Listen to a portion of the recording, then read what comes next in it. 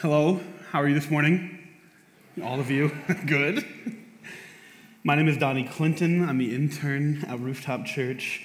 I oversee the high school and young adult ministry. Those are two joys that God has given my heart. Woo! I don't know. Woo! Yeah. And that's enough about me this morning. We have a lot to get into, so let's pray.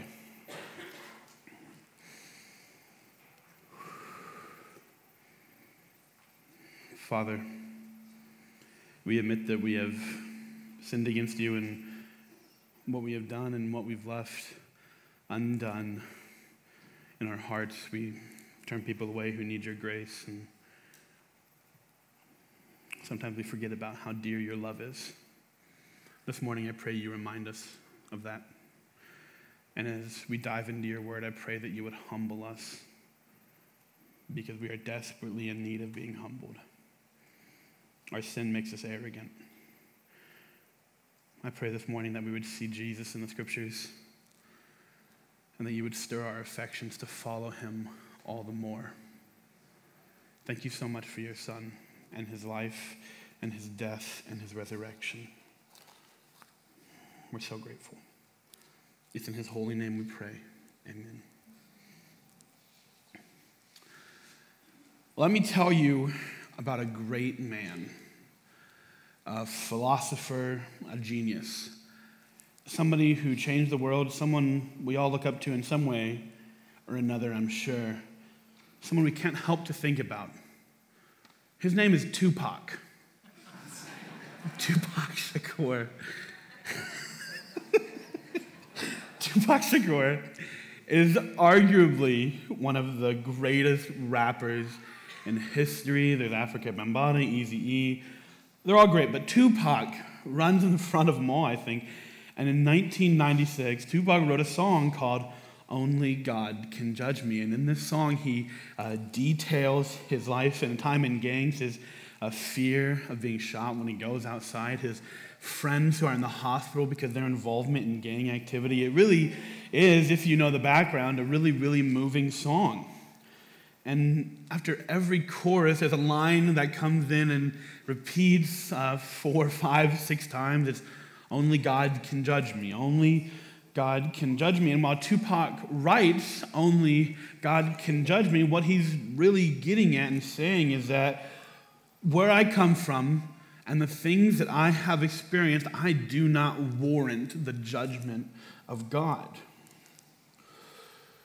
He says that my difficult life and the things that I have been through, those things are judgment enough. So God's judgment is invalid. And I want to be honest with you. I'm unsure if Tupac is really mindful of God.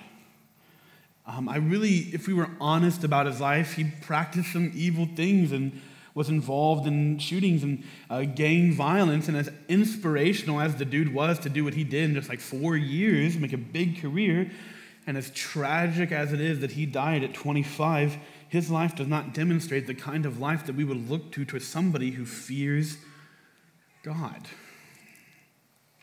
Now, I want to be honest, I don't know the guy.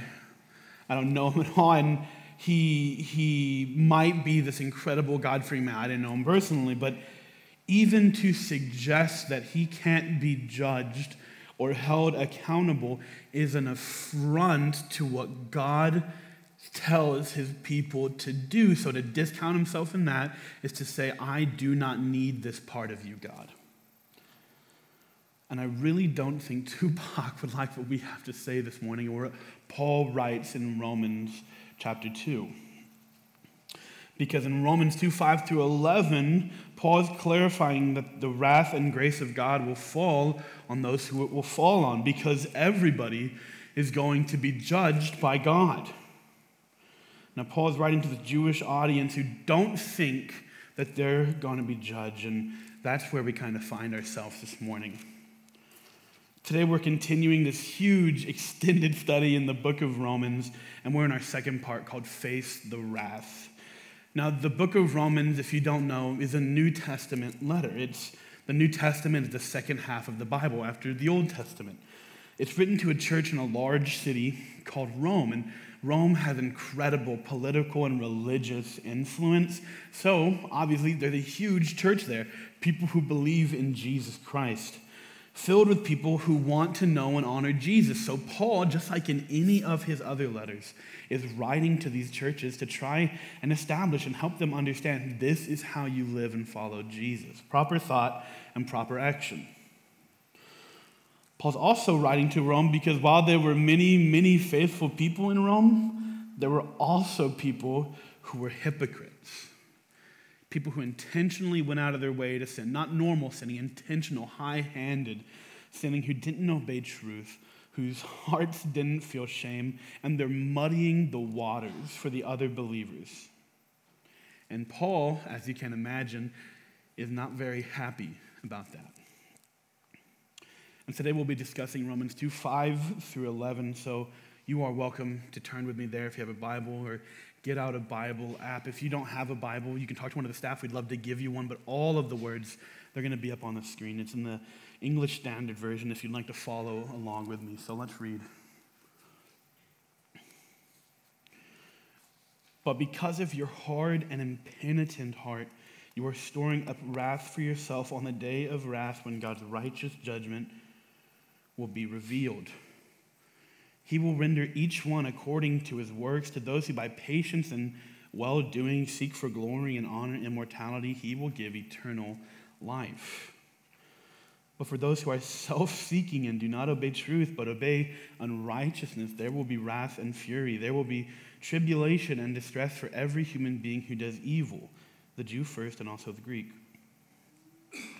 But glory and honor and peace for everyone who does good, the Jew first and also the Greek, for God shows no partiality. Now, as I said before, Paul is writing to this big Jewish and non-Jewish audience. There are also some of these people called Christian Gentiles there. Now, a Christian Gentile is someone who wasn't raised Jewish, who has come to the faith and now believes in Jesus Christ. In this audience, there are some Jews who are saying, well, I'm not going to be judged because of my history in being an Israelite. We're kind of in the exact same context we were last week. The only difference is that Paul is getting much more specific about who's going to be judged and how they're going to be judged. In Romans 2:5 through 11 is just Paul clarifying something he said before. And I actually kind of sympathize with this Jewish audience, because if you just have read the Old Testament or even just gone to vacation Bible school when you were growing up, you know that the story of Israel is really, really rocky. And that they were enslaved by Egypt, and towards the end of that 400-year enslavement, they were basically had their children taken away from them and killed. That's a terrible, terrible, terrible offense. And then also after they escaped from Egypt by God's gracious power, they had to wander the desert for 40 years because of the arrogance that they found in their hearts. But then after that, as we go further down the line, we find that the Israelites are now being taken into exile by Babylon. The history of Israel is rocky. So for them to say, like, well, we don't deserve judgment, it's like, well, yeah, I can see why you would say that thing. That makes a lot of sense to me. The audience is kind of like Tupac when they say, only God can judge me. What they're really saying is, I don't want judgment from anybody. I want to be explicit. This sin we're dealing with this morning in the audience in Rome, it's the sin of arrogance. And I'm guilty of that too. And you are guilty of that too. We all do things. When we sin against God, it's arrogant. We think our way is better. When we go to appease our own flesh, we think our way is better. I can't even count the times where I was like, oh, God will forgive me of this. And just like Paul's audience, you and I are arrogant, but also nobody will get away from the judgment of God because they're Jewish, and you and I won't escape that judgment either. And that's what Paul is reminding us of this morning. God is going to judge everyone, even those who think they don't deserve it. Because as Paul reminds us in verse 11, that God shows no partiality. In God, there is no partiality. The story of the Jewish people isn't swaying God's vote against the judgment that he's going to reveal on the day of wrath. Paul is telling his audience that they will, and subsequently telling us that we will be judged, and we're going to be judged based on how we live our lives. Those things will help to determine your judgment. Romans 2:6-9 says, "He will render each according to his works to those who by patience and well-doing for glory and honor and immortality seek for glory and honor and immortality, he will give eternal life. But for those who are self-seeking and do not obey truth, but obey unrighteousness, there will be wrath and fury." And now as you hear that, you're probably thinking, if this is the first time you've heard it, you might be thinking the same thing that I saw. Like, well, now I have to go and be nice to people I disagree with because Donnie is saying that salvation comes from your works. That might be where you're at. That's where I was at the first time I read it. Nope, that's not what I'm saying. That's not what Paul is saying. It's not like, well, Donnie said my salvation comes from good works, so I got to go volunteer at the local nursing home to get enough gold stars to sit in the front row when Jesus comes back on his pony. When we come to these types of texts, we have to ask certain questions about it so we can understand what's happening. We, in any text of the Bible, shouldn't just assume something is being said. We need to dig into it. When I read Romans 2:5-11, my first time in Bible college in my Romans class, I thought, wow, I'm going to be judged based on my works, and I'm pretty lazy. And is Paul saying that I'm saved by my works? Well, no. I had to ask two questions when I came to this text. It's, what isn't Paul saying here? And what is Paul saying here? I'm going to tackle both of those, but we're going to start with the first one. Paul is not saying that our works save us. Nowhere in our text this morning does Paul say that we get our salvation from the works that we do. And we cannot presume or think that the text is saying that. The language of judgment and the language of salvation are both deeply theological words, and when they come up in Scripture, we have to understand them in the text that they're in the book that they're in, and also where they're at in the Bible. Paul absolutely believes that you and I are saved by grace, but those things that you do, those works that he's talking about in this text, those works help to point back to the proof of your salvation. Those things that have changed your heart, your works are what flow out of you when Jesus changes your heart. Saved people do good works because God has changed their heart. That's simple, period, paragraph. In the book of Ephesians, Paul writes that we're saved by grace. If works saved us, then one person might be more saved than another, and that's not how it works at all. We're totally and completely saved by the works of Jesus Christ and his grace and his death and resurrection. Ephesians 2:8-9 says, "For by grace you have been saved through faith, and this is not of your own doing, it is a gift of God, not a result of works, so that no man can boast." Paul believes that salvation comes from Christ alone, so we cannot say that Paul is saying our salvation comes from works. This works to prove that. As we'll see later in Romans, Paul believed that we're saved by grace and grace alone. And I'm excited to get there later. But that leads us into our next question.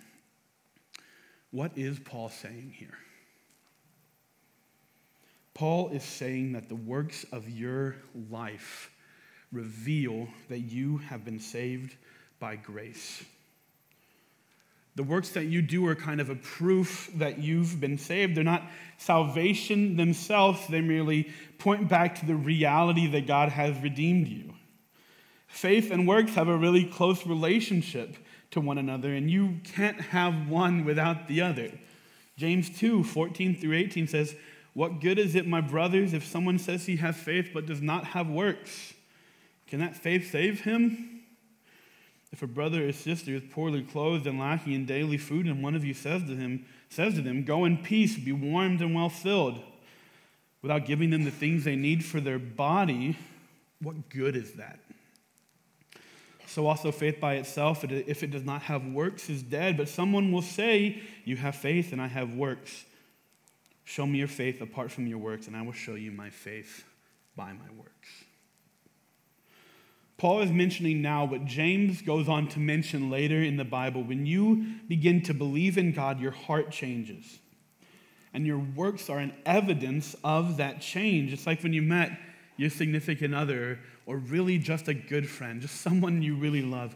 Their presence in your life and the effect that had on your heart is now poured out in the deeds and actions you take and do to honor that person. That for husband, maybe writing a note to your significant other, or buying her flowers, or taking out the trash. Those are things that you do to honor your significant other. So, because your heart has been changed with their presence in your life. And we're talking about the same thing this morning. Your heart has been changed, so you do good works for the kingdom. 2 Corinthians 5:14 says, "For the love of Christ controls us." And just like you're compelled to serve the person that you love, we're controlled by the love of Christ. The affections that we feel for Jesus determine how we live our lives, and how our lives, they show that God has changed our hearts. God has changed our hearts, and now it shows how we belong to Him when we go and do good works. I'm getting caught up. Refocus. We're controlled because we make decisions based on Christ's love for us and the love that we feel for Him. We're controlled by Christ's love because we get to reflect on it to better see how we're supposed to go about honoring our neighbors. We're not robots or puppets. We're not mindless golems or none of that. We are companions and friends, brothers, sisters, saved because of His love, and because of Jesus' great love, we must respond. That's what Paul is getting at in this text this morning. And as I looked over it and what can I say to my family at Rooftop? These are the three things that I humbly offer for your consideration. And maybe God will show you something in one of these application points I have for you this morning. But the first one is, pray for God to change your heart. Romans 2:5-6 says, "But because of your hard and impenitent heart, you are storing up wrath for yourself on the day of wrath, when God's righteous judgment will be revealed." The sins that we indulge in make us calloused. They remove us from the presence of God, because God can't be near sin. The more we sin, the further we get away from Him. And God must go in and change our hearts. God must do the decisive, miraculous heart transplant, heart replacement work. Only God can do that. And Paul writes that a hard heart will keep us from knowing and loving the compassion of God. I have a story. When my grandmother passed away, I wanted to talk to my dad about Jesus. C.S. Lewis says that suffering is God's megaphone to a sleeping world, and I thought maybe this will be the thing that convinces my dad to look towards the cross. We were sitting one day at our dinner table and talking about God and Jesus and who He is and what He's doing, and my dad said, "Yeah, I'm excited to go see Grandma in heaven." But if you don't know any of my story, my dad is just this drug dealer guy. He actually just got 3 Mondays ago, got sentenced to 3 more years in prison because of his activity with drugs. He has not let up since I was a child. And I told him, not with that tone, I told him, "Dad, Jesus wants you to follow Him, absolutely, and He wants you to go to heaven, but those things have to come out in your life. You can't keep dealing drugs and doing dope. Those aren't things that you can do, man." And he took a beat and he said, "I guess I'll just go to hell then."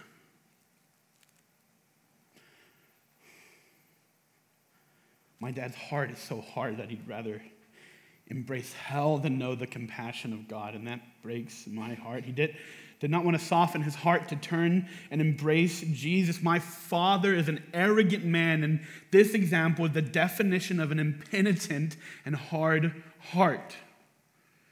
He feels no shame. He does not care about his deeds, and I pray every day that God would change it. And we must pray for our hearts to change too, to break off the calluses we're forming because sometimes we get bored of our God, or the times where we doubt Him when we don't feel His love. We pray for God to change our heart because God is the decisive heart changer. But I have to tell you that your and I's actions are required in that process. So I encourage you to pray for God to change your heart, to break off the calluses and the the scars and the pains that you heal, because God is in the business of changing hearts. Ezekiel 36:26-28 says, "And I will give you a new heart, and a new spirit I will put in you. And I will remove the heart of stone from your flesh and give you a heart of flesh. And I will put my spirit within you and cause you to walk in my statute and be careful to keep my rules. You shall dwell in the land that I gave your fathers, and you shall be my people, and I will be your God." God is telling Israel that his work will redeem them. They will feel his closeness and be able to walk in his statutes and keep his commandments, all from the redemption of their hearts. And I don't know where anybody is at this morning, but I pray two things. One, if your heart is getting hard, go desperate before the Lord that he would change it, and he will, because he's faithful. But if you're far off and don't know Jesus, I pray desperately that you would pray to know him and know God and know the redemption that you can feel in embracing the cross of Jesus Christ. And maybe you think you're too far off. Nonsense. An infinite God went to the cross to die for you. There is no sin you can commit against him that he would not forgive you of. Don't let the devil keep you in secret places of your own shame. Reach out if you need help. Know somebody. Don't let your heart stay callous. Pray for God to change your heart, and he can do it. My second point. Stop doing evil things. Romans 2:8. "But for those who are self-seeking and do not obey truth, but obey unrighteousness, there will be wrath and fury."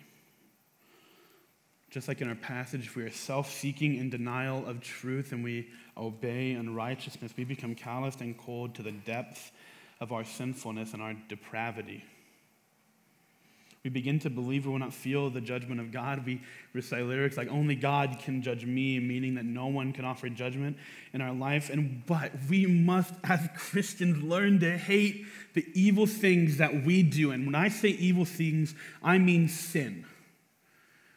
Make no mistake about it. If you have any conception of sin, that it isn't absolutely destructive and evil and brings death to everybody in this world, then you have the wrong definition. Sin is terrible, and it is evil and an affront to God. And we must become more convinced of God's glory and his majesty and his beauty and observe how incredible he is to put our sin to death. When we go searching to satisfy our own sinful nature, it's like a child who's looking to drink poison. We must learn to control the evil things in our life. It's kind of like in the movie, How to Train Your Dragon. When Hiccup first meets Toothless, he had every intention to kill this dragon and honor his father. That's what he said. "I'm going to honor my father. I'm going to take out your heart. I'm going to give it to my dad." But instead of deciding to kill Toothless, he lets the dragon go, and then Toothless roars and leaps at Hiccup and puts his back against a rock, and his claw is right on his neck, and he has every intention to kill him. The only difference between our sin and Toothless is that our sin doesn't back down. It's there. It's waiting to hurt you. The Bible is not lying when it says that sin is crouching at your door. It's in the places you call home. When the Bible speaks of sin, it's not doing so in jest or that seriousness or like it's nothing to worry about. Sin is cancer and sickness and death, and anyone who's lost someone in their life can attest to the sorrow they feel because of the sin's effects on us. When people die, it's because of sin. Sin is an injury to our greatest lover, a betrayal of our truest friend, dishonoring of our heavenly Father, an act of war against a mighty king, the creature spitting towards the Creator. Indulgence in sin is the denial of a Savior that died for us. Sin is not a pet to be walked several times a week. It is a lion, a wolf, or a bear, and it bites and hunts at will. It attacks as a piranha. Our sin is relentless. It cannot be trained or bridled or domesticated. It cannot be rescued, rehabilitated, or redeemed. Sin will never wear a collar or stick to a kennel or cease clawing at your throat. That's sin. Sin is not a pet we walk. We must kill our sin, struggling to be holy, observing God's word in prayer and in congregational worship, working towards his holiness. We do not walk our sin like a pet because our sin is a tiger that hates us. My final point. Obey God. Romans 2:10 says, "But glory and honor and peace for everyone who does good, the Jew first and also the Greek." I believe with all of my heart that we are saved by grace alone. But as people who follow Jesus, we are asked to do good works. We find out what those works are when we open our Bibles, when we ask God for guidance, when we're plugged into a local congregation, and we see, what does this church need and how can I do it, even if you're not that good at it.